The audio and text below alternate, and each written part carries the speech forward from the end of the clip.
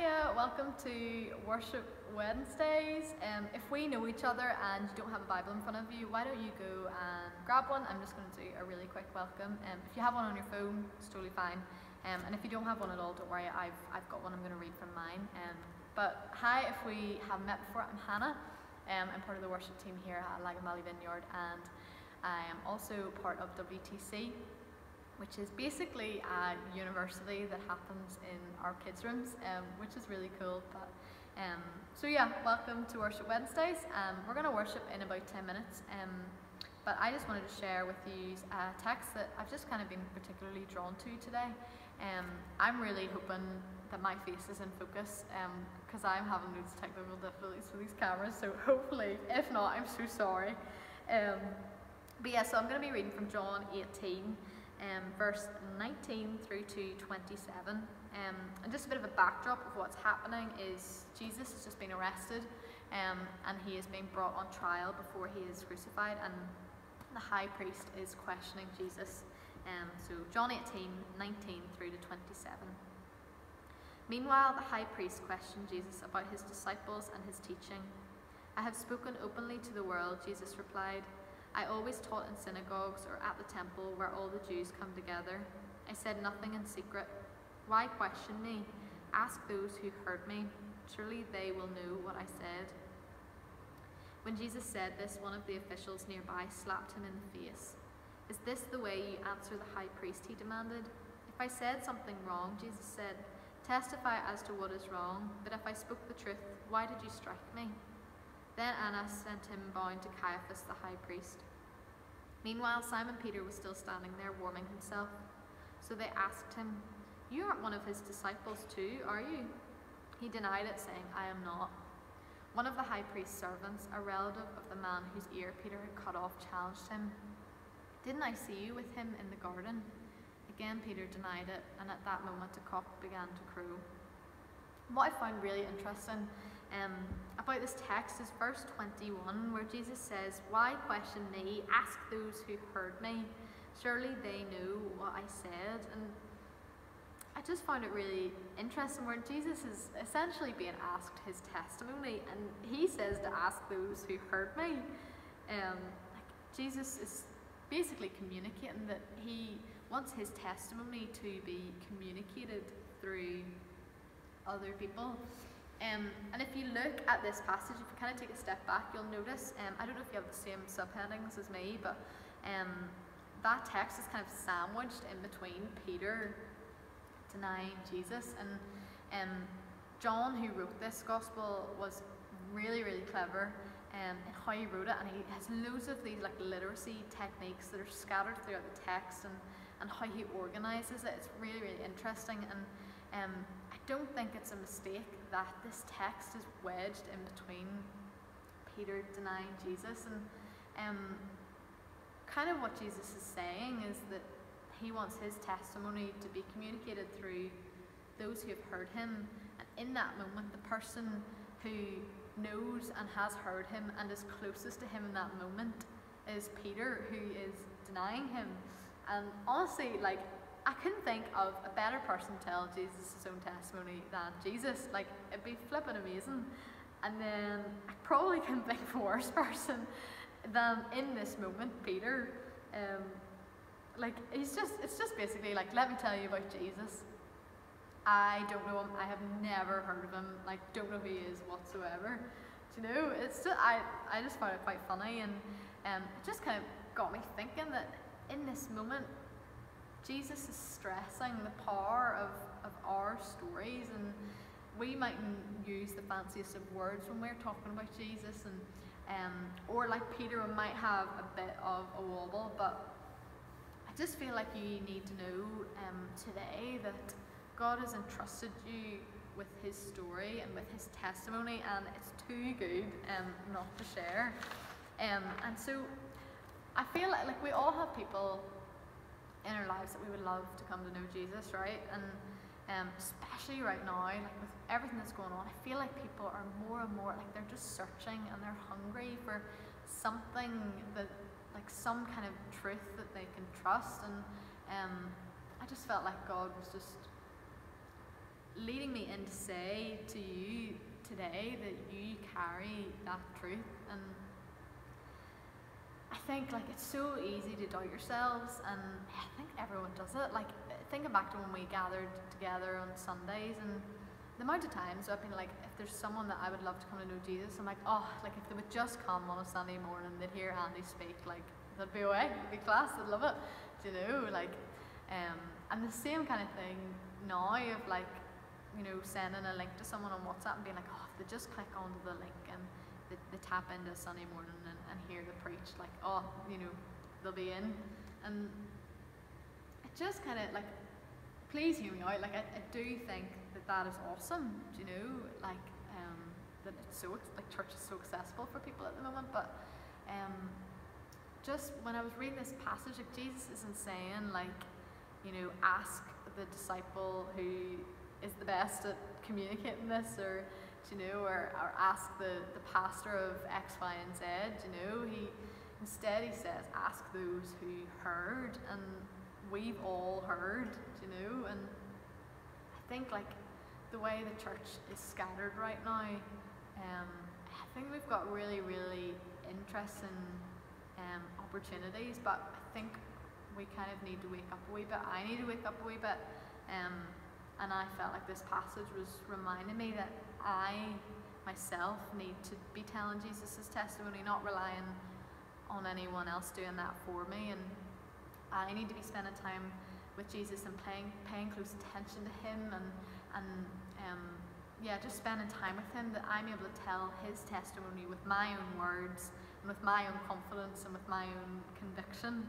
And if my testimony of Jesus is Jesus' testimony, then your testimony of Jesus is Jesus' testimony, in the same way that Andy's testimony of Jesus is Jesus' testimony, and X, Y, and Z. You get the picture.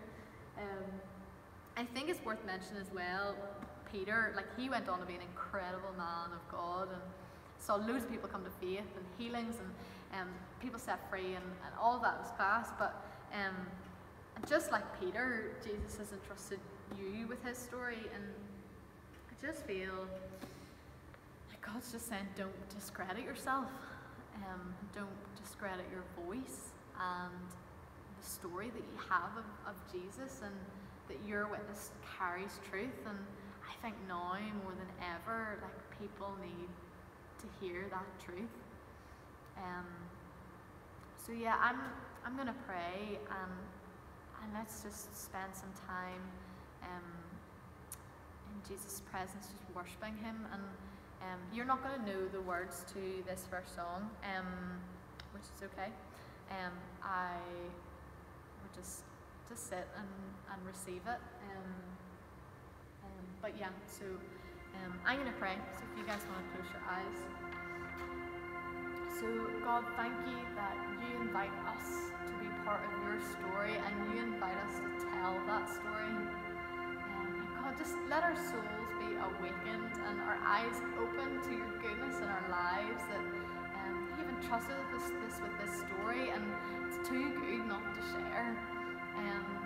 So God, let our lips bear witness to you, and just come and fill us with confidence and with wisdom as we immerse ourselves in your teachings, and may we be a witness to those around us. God, will you use us, we pray.